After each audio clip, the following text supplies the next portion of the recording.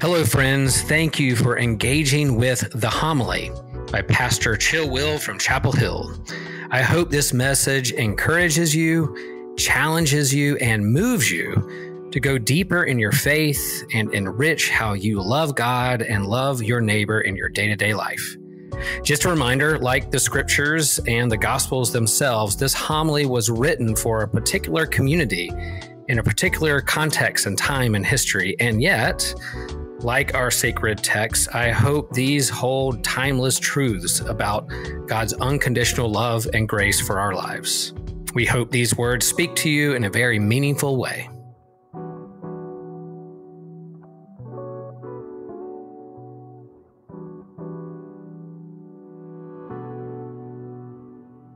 The Holy Gospel according to Matthew.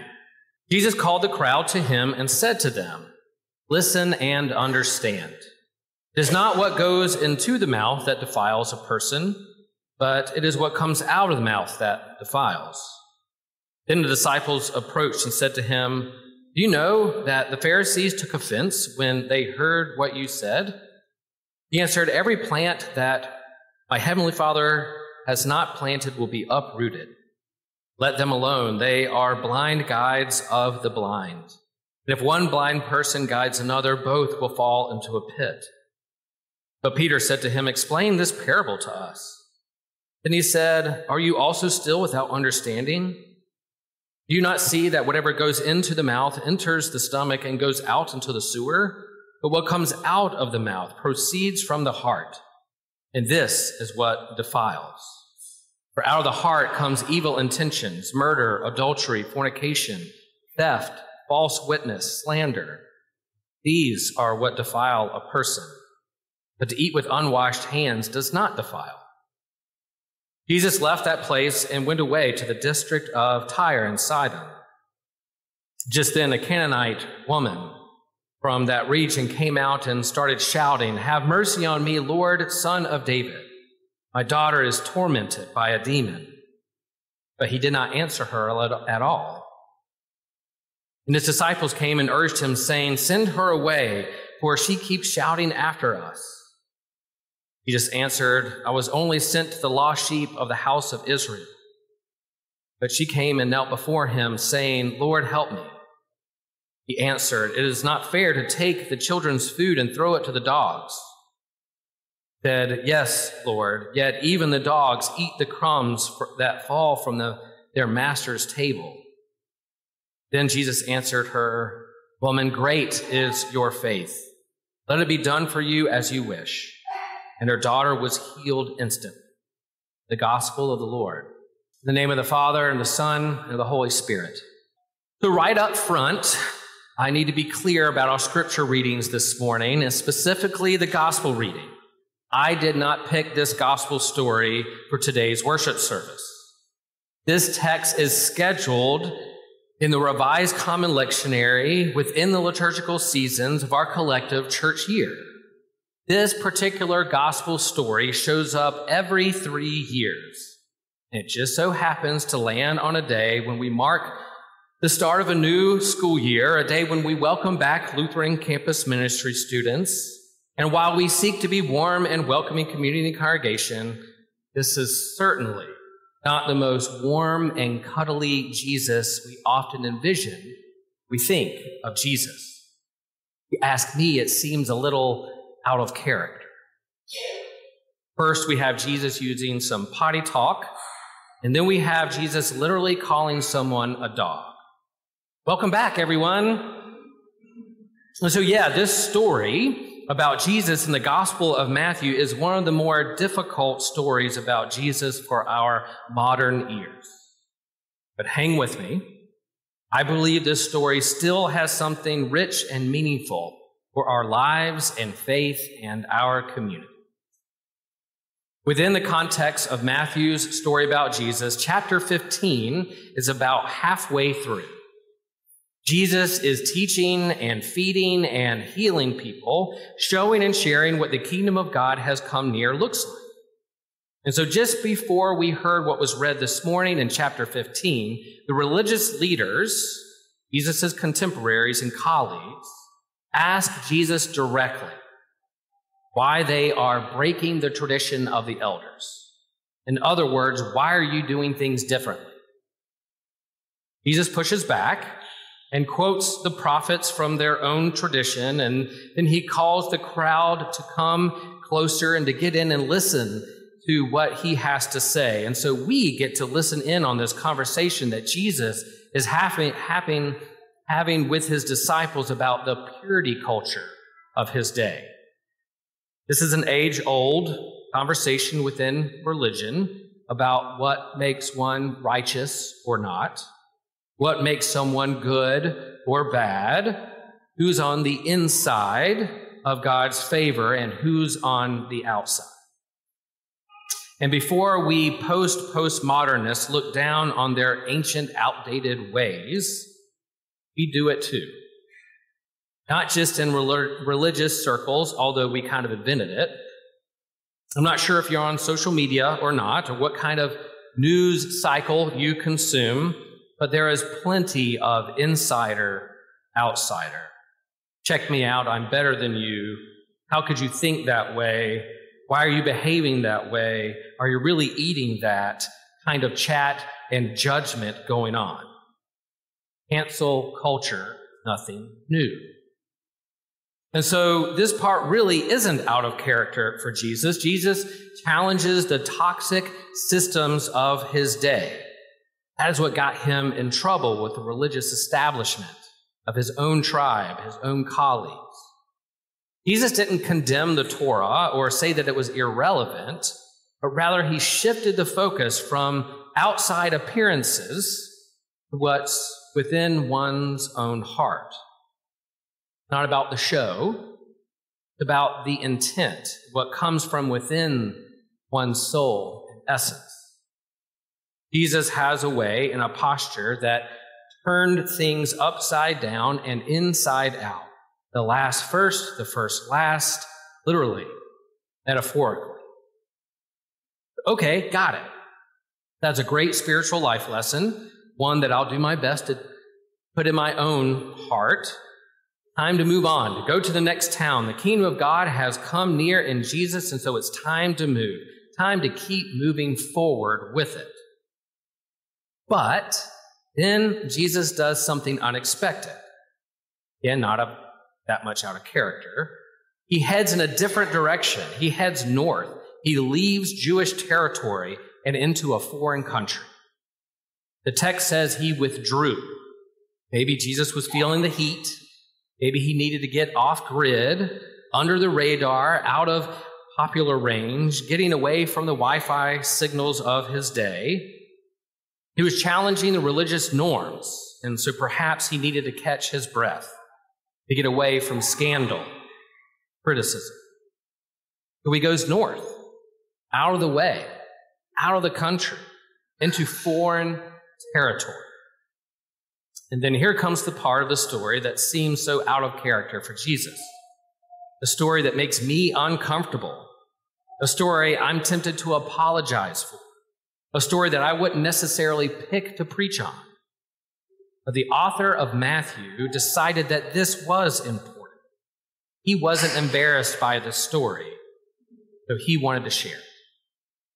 And so Jesus is in this foreign territory, perhaps to get a breather, and yet he is known. He is still popular. The word has gone viral of who this rabbi is and what he's about and what he does. The word has spread even to those who aren't a part of his Jewish religion. The word has spread to even those who are not on the inside of their traveling preachers and teachers. Unnamed woman, a Canaanite, a Gentile, someone who has a whole different religion and worldview, has a sick and possessed daughter, and this mother is desperate. As a parent, I can relate. I would do anything for my children if they were sick or unwell. So she cries out. Text says she shouts. Text doesn't water down the situation. Jesus doesn't answer her. He's silent. It says he did not answer her at all. Ouch. I know that I have had prayers and pleas in my own life and faith where God is silent, and it doesn't feel good. The silence of God is a real spiritual dilemma and mystery. The Bible doesn't shy away from that mystery. This unnamed woman stands her ground, though, and she doesn't give up. She keeps shouting. The disciples are like, okay, Jesus, we need you to do something about this. Please send her away. We've heard that before, right?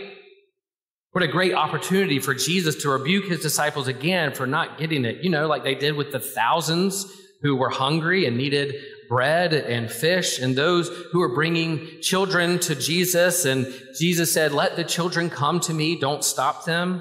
But this time, Jesus doesn't do that.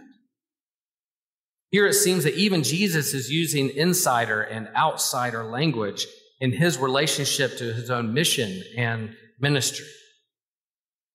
That's hard. Seems like some sort of curveball.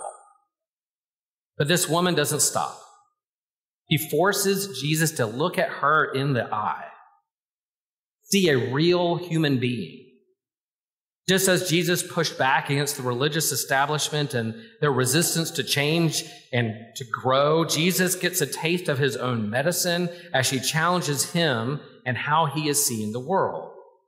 I love that in this story, right before the story with the woman, Jesus is preaching the intent of the heart and being not focused on outward appearances, all in theory, but this woman is forcing Jesus to practice what he preaches. So does God change God's mind? Can Jesus learn to grow like us? Being fully human, did Jesus experience curveballs that help him shift and focus in how he sees the world? Can walls and territorial lines be broken and crossed?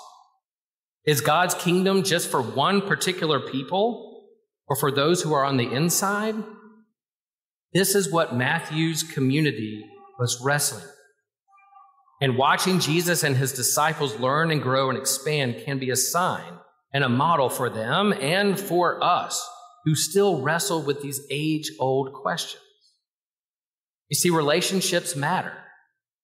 Community matters. Looking someone in the eye and listening to their situation makes a difference. Yes, there's a reason Matthew did not shy away from this story about Jesus. Our faith can be messy, can throw us curveballs. Our faith can be nuanced and nonlinear. And yet God's grace and mercy can't be put in a box. God's love and grace can break through. And it seems that even Jesus can grow when he was challenged. So much so that within the Gospel of Matthew, from this time forward, chapter 15 and on, the gospel and Jesus' ministry shifts and starts to expand. And it continues to do so all the way to the end when the risen Christ will say, go and make disciples of all nations. In continuity of what we read the prophet Isaiah. God welcomes all. You see, the gospel is more than a transcendent, abstract idea. It's more than going to heaven when you die. It's more than being nice or not cussing in traffic or behaving well, although don't discourage those things. But there is more to the life and journey of faith. And so the challenge for us is to bring this faith out there within here, even to look in the eye of those who are scrambling for crumbs at dinner tables. This challenging story challenges us to keep asking the good questions, to take a good look at our relationships, to reevaluate our insider and outsider lines that draw in the sand. We have a lot ahead of us. There's a lot going on in our world in this political season and in our own searches, in our own congregational reflection and study as individuals and as a community together. I hope that this may be a time of growth and learning, expanding, and boldness. May our community of faith be a laboratory and an exploration station, a place of curiosity and intellectual humility and openness to God's movement in our lives, all the while gathering around a font, gathering around a table to catch our breath, be washed and nourished, and to hear again that we are loved no matter what we achieve or not. Who knows? We all might come out different, changed. There are so many stories in the Bible of people wrestling with God and having long conversations and pleas, and that God is turning the world upside down, and some even walk away with their limb. Some walk away healed. That we aren't alone. Much as we have going on in the world, in our community, in our lives, I'm confident that God's grace will break through and prevail. Taking our lead from Jesus, we can break new ground and grow in what God is already doing in our midst. Amen.